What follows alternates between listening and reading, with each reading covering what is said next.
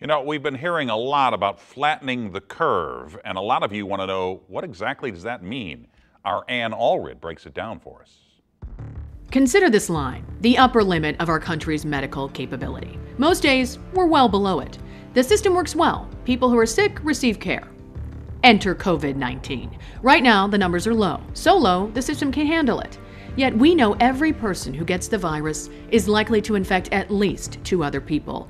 And that's why the numbers will continue to grow exponentially.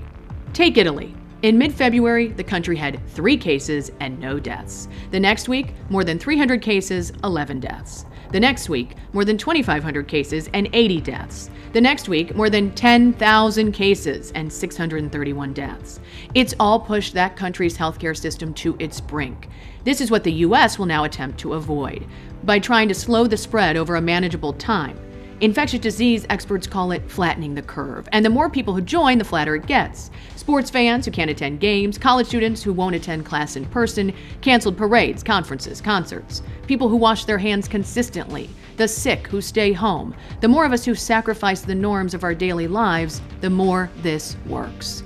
Should this fail, people in this country, perhaps people you know, will unnecessarily die in a system that can't handle the spike. Health experts acknowledge COVID-19 appears to be at least 10 times deadlier than the flu, and those 65 and older are most at risk. Should it spread to half of the country, more than 1 million will die. But it's not all bad news. You have a role. Yes, you. Remember, if you get sick, you're likely to infect 2 others. 80% of us who get sick will be fine.